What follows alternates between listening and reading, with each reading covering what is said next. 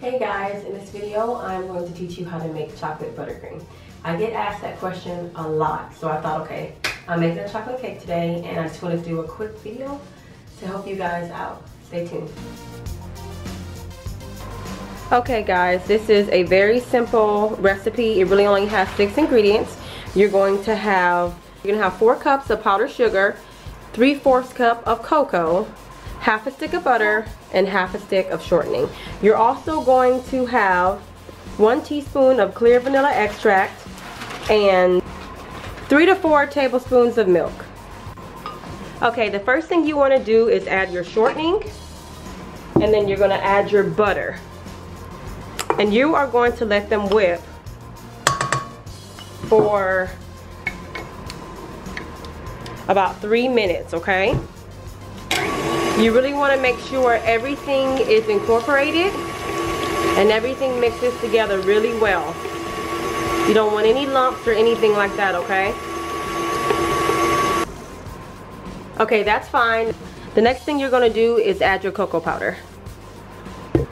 Slowly add it in there so it doesn't blow up in your face.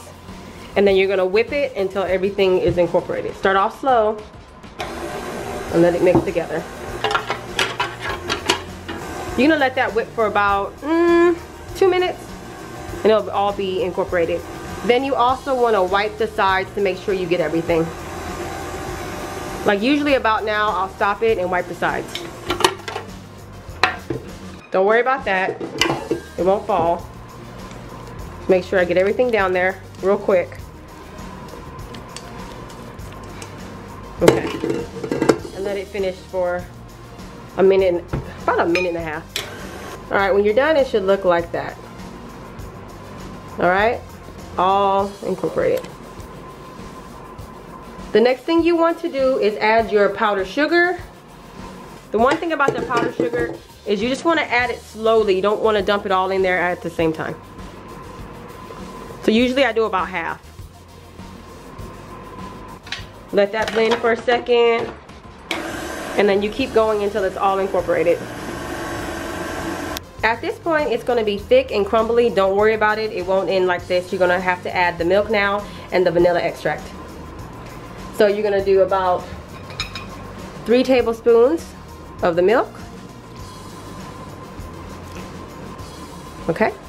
And you're going to add 1 teaspoon of vanilla extract. There you go. And let it whip together.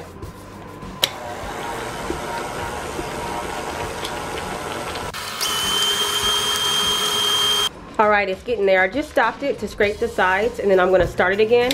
Let it go for another minute and you will be done. And I'll show you the results.